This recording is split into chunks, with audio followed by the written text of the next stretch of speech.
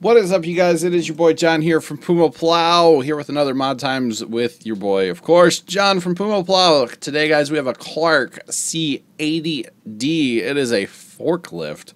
I've been actually looking for a forklift mod for a little while here, and came across the Clark. Words are hard sometimes, guys. Words are hard. And let's take a look at it. So here it is. It's pretty simple, pretty green, but you know what? That's fine with me.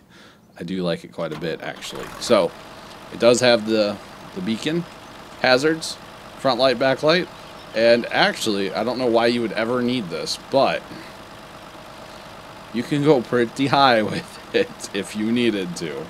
But of course, we do not need to go that high.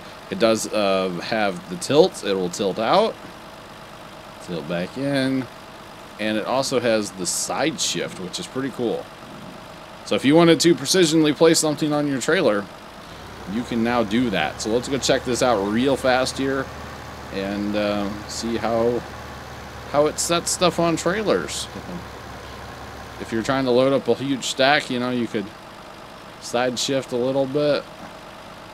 Oh wait, you can narrow the fork. Okay, I didn't realize that. You can narrow the forks, make the forks go in and out, or you can side shift. That's pretty cool, actually. I like that quite a bit, so I don't want it over quite that far. Go down with it. Let's tip out just a little bit here. So of course you don't have the reach as you would with a tractor, but all you have to do is back up, back up, pick up and push across, and away you go. So let's check it out. So see, there's the side shift. That's right mouse button up and down, and then right mouse button in and out, or to the left and right would be your in and out. So if you wanted to lift something real narrow or bump out and do 2 pallets at a time, because that is the preferred method, of course, to do 2 pallets at a time, because it's a lot faster. So there you go. Boom, 2 pallets, away we go. That is pretty awesome, guys. That is the Clark, what is this, C80D. Clark C80D. Link will be in the description below. If you guys have a mod you would like me to take a look at, I don't know what they're doing upstairs right now. I'm so sorry.